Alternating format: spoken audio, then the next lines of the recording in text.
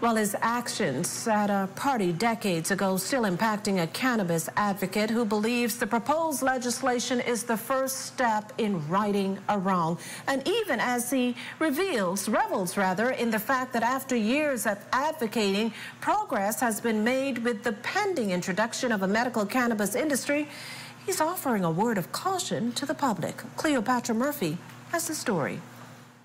Chairman of the Bahamas Cannabis Research Institute, Terry Miller, knows all too well the hardships and stigma that comes with the conviction for possession of a small amount of marijuana.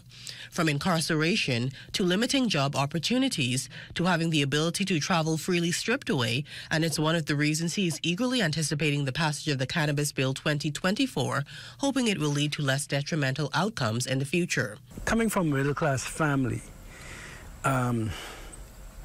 I was able to, after 4 years, to get my visa, coming from an educated family with connections.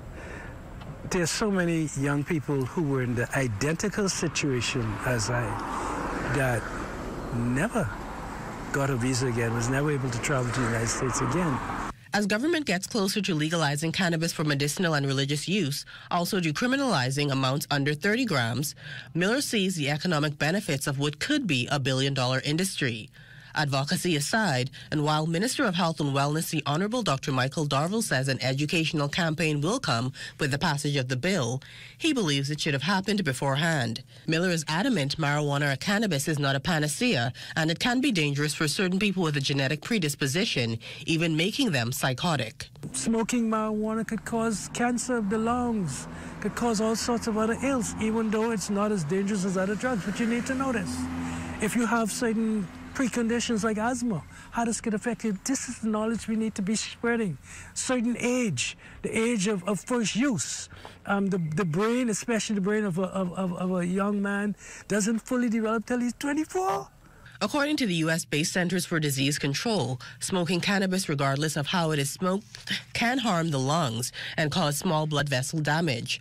While the focus is on medicinal use, Miller says at some point officials will have to address recreational use, but he does not support legalization across the board. It should be encouraged as a business, right? Because if you legalize it across the board, then it dilutes the whole, if everyone could just grow all over the place and it's free to grow, and then access by children and all of that. So there's got to be some regulation. But I think adult use should be legalized. Debate on the Cannabis Bill 2024 that began in the House of Assembly Monday resumes on Wednesday when officials hope to pass the legislation. For the Bahamas Tonight, I'm Cleopatra Murphy.